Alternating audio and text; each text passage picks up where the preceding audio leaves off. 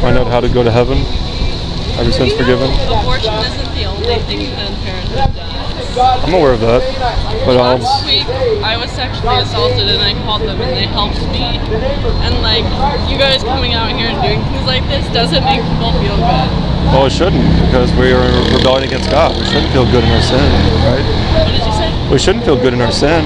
We should feel guilty and let that guilt lead us to repentance, right?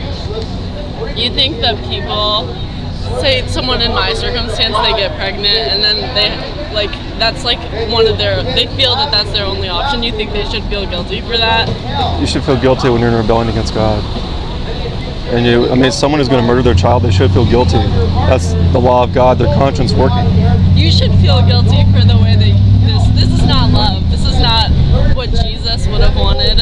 You guys coming out here and yelling at people, that's not love. Do you know Jesus? I did. I don't know where I'm at right now, but I just want you to know that I don't think that this is Jesus. And like, you're a big part of the reason why I'm not a part of the church anymore. And it's not okay that you're doing this. Why isn't it okay? Because you're just like yelling at people. That's not So they can hear us. There's such better ways. You know that Jesus, what's a better way? He was relationally engaged with people. He spent his time loving people, and this is not what love looks like. Well, ma'am, it's loving to the children being murdered, is it not?